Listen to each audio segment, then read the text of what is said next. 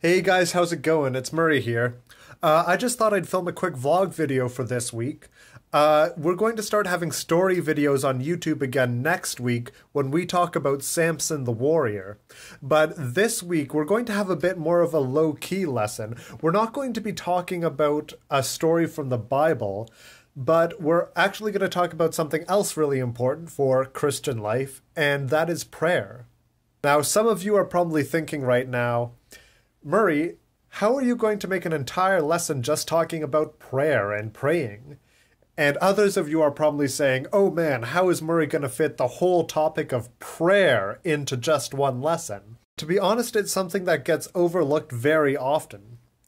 When people decide they want to learn about God, usually they start by opening the Bible and reading it and seeing what it has to say. And after that, we sometimes like to listen to sermons or read papers and essays by ministers and theologians to hear what they have to say. But sometimes we can forget that God isn't just a thing we need to learn about in order to be Christians. It's important for us to develop a relationship with Him because He created all of us and He wants to have a relationship with each of us. The Bible talks a lot about praying.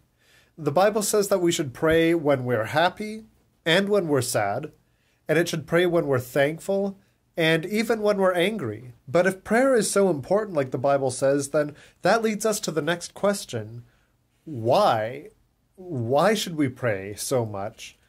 And when? When is it the best time to pray? Where should we pray?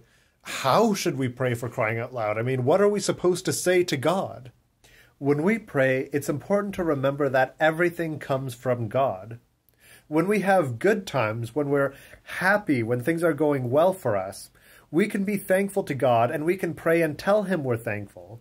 And then we're giving that happiness back to Him. And sometimes God challenges us in life.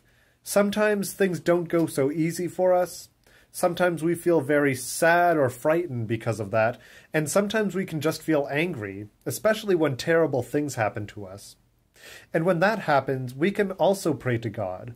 We can ask God to help us get through the difficult times.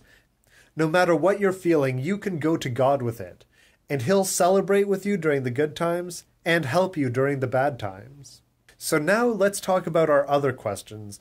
I mean, where can we pray to God and when can we pray to God? The truth is that we can do that anytime. When we go to church on Sunday, there are lots of prayers that we like to repeat. Some of them we repeat every Sunday. Some of them only get repeated during communion or during weddings and funerals. And that can make it seem like there's a specific time that we have to wait to pray, or there's a specific place we have to be at to pray. But that's actually not the case. We can pray anytime we want. A lot of people like to pray to God before bed, and they take that as a time to recap the day and process everything that's happened to them. And some people like to pray first thing in the morning, before their heads are filled up with thoughts about the day and things that they have to do. You can even pray spontaneously. If you're finding that you're having trouble with a test or with an assignment, or if you have to do a lot of homework, you can just quickly pray to God and ask Him for help with it.